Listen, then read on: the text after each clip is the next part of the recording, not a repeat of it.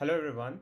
In this video, we are going to see how we can invoke a Salesforce flow, Salesforce Autolaunched Flow from Postman or REST API. So we are back with another interesting topic. So starting with the basics, what is flow in Salesforce?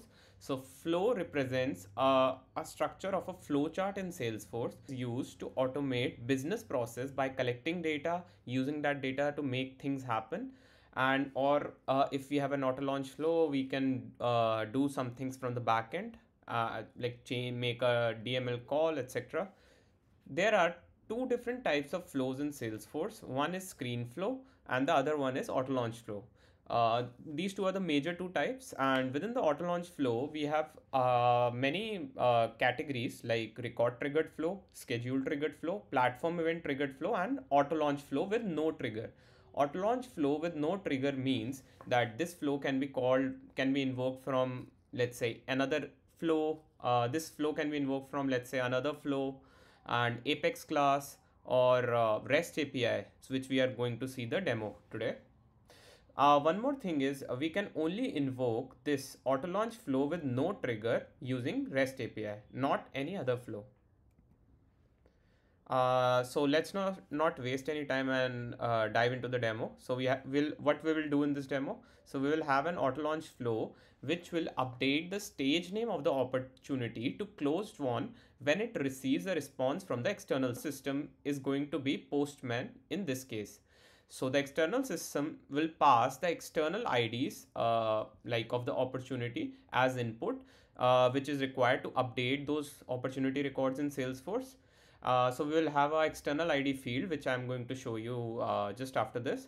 So we will use Postman, as I said, and we'll hit the flow endpoint URL just like any external system. So if you have watched my previous video where we call an integration procedure using Postman, so this is somewhat similar. So you can think of a Salesforce flow as an integration procedure.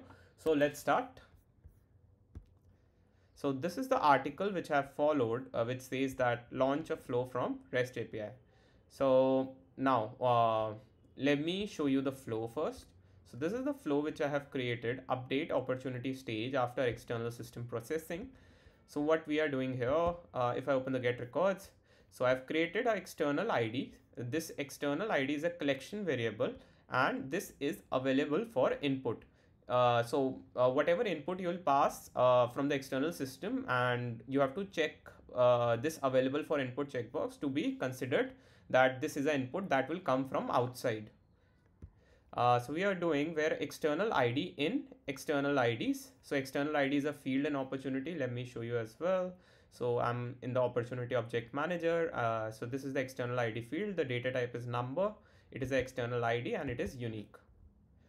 So now let me go back to my flow. So what I'm doing now, I'm getting the count, how many opportunities are there in the external, how many opportunities are there from the get records. We use the equals count in the assignment variable. So now what is the opportunity size? Check opportunity size. So whenever we process something, so we will have an output as well, right? So we have created a variable that is a text variable and it is the output, and we have checked this available for output. Whatever you check here, that will be available for output once the flow processing has been complete. So we are checking if the flow opportunity size list size is greater than 0, then go to the left, otherwise go to the right.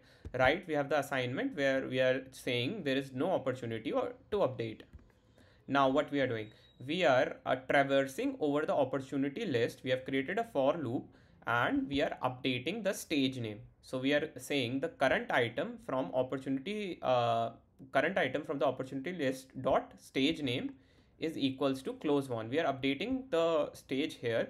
Then we have created a new collection variable which will store our opportunities to update, and we are adding the current item to this opportunity list to update. Now what we are doing, then we are updating the opportunity, opportunity collection variable we are updating, and then we are setting the output. If there is no error, then all opportunities updated successfully. otherwise we are putting the fault message here, whatever is the error message. So like this is all about this flow. So now let me go to my org. So I'm in my sales app has an account, and a United Oil Gas Corporation, and it has 6 opportunities or multiple opportunities. So now all the opportunities are in the stage prospecting. So right now what is happening is these opportunities have been sent to the external system so that some processing can happen, and that external system has provided this external ID field which I am showing you here. For example, for this opportunity external ID is 99. Similarly, for the next one, external ID would be some value like which we have got from the external system, 98. So now once the external system processes all the opportunity, it will send a list of external IDs, and which will update the stage of these opportunities to closed one. So now let me go to Postman. So in my Postman, the first process is to authenticate. So to authenticate using Postman, we will have a connected app. So if you want to know more how to log into Postman, I already have a video created on that. You can watch that.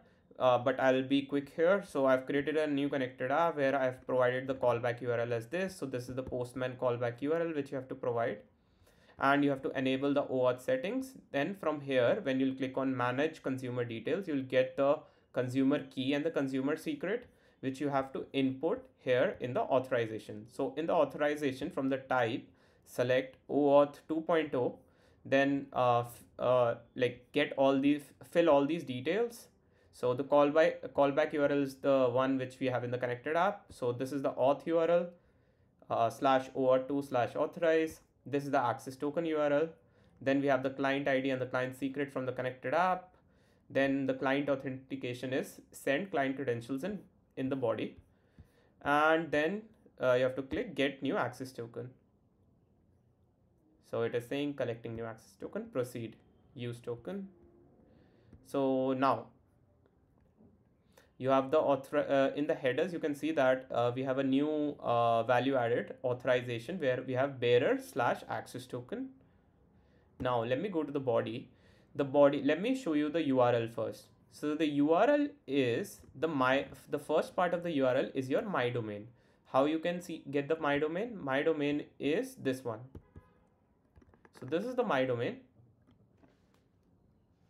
So this is the my domain, and you can fetch it from here. And then the next part of the URL is slash services slash data slash version is 58.8. So this is the REST API endpoint. Then we have the actions, we have the custom, and we have the flow. So these three are used to call the Autolaunch Flow. And then after this is the API name of your Autolaunch Flow. How to get this API name? Let's say you are in the list of all flows. This is the flow which we have created. This is an Autolaunch Flow. Click on drop down, view details and versions, and you have this flow API name here. So you get it from here. Now what would be the body? So the body would be, by default you will have an JSON where you have the key as inputs. This inputs would be an array. Within it you can provide your own custom inputs. So within this array we have an object. This object has a key external IDs. This external IDs, as I showed you, I have created in my flow. If I go back, this is the collection variable external IDs, and this is available for input. So this is I have created in my flow. So I'm providing the external IDs as a list here, and we will query all the opportunities, and then we will update the opportunity stage names. So let us test it. Let me click on send, and all the opportunities has been updated successfully. So let me go back and let me see whether the opportunities were updated or not. Yeah, let me click on refresh. Boom, the opportunities have been updated successfully. Also, let us try an error scenario. So let me remove this. So we don't have any opportunities. Let's see what happens now. So we have no opportunities to update since no external IDs was provided. So that's all for today's session, and hope you like this video. So I always try to bring new topics so that you can expand your knowledge and learn more. So do subscribe to my channel for more such videos in the future. Thanks everyone.